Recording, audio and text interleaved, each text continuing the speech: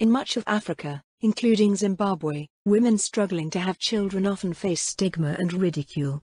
To help overcome the problem, 2 Zimbabwean doctors in 2017 reopened the country's only in vitro fertilization clinic. Since the clinic reopened in 2017, several years after its previous owner retired, IVF Zimbabwe says it has helped about 120 women have babies through in vitro fertilization.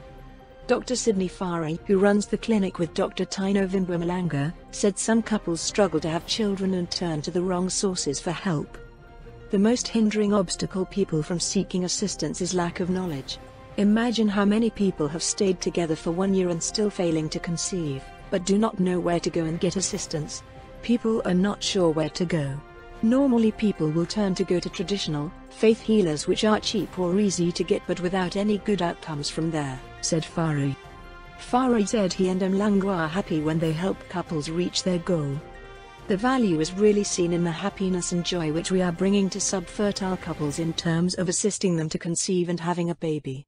The joy is real and it's something which is touching, personally affecting also us, as individuals and clinicians. So basically assisting couples to conceive is helping marriages to continue, the unions to continue and also bringing livelihoods to people's lives, said the doctor. One of those who have benefited from IVF Zimbabwe is a 30-year-old woman who is expecting to deliver next month. Her first marriage collapsed after 7 years of failing to conceive. As she narrates her ordeal with in-laws and community, she does not want to be identified. The blame would always come to us women. Maybe there is something that you did. Or maybe you didn't grow well. To be honest, it was a lot of negativity coming from the backstab, she said.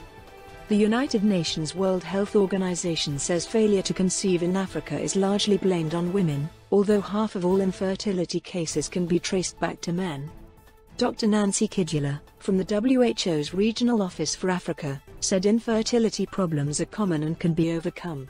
Via a messaging application, Kidula said in Africa, many governments are more focused on health problems like epidemics, infectious diseases and malnutrition. Therefore, infertility will turn to fall quite low on the priority list.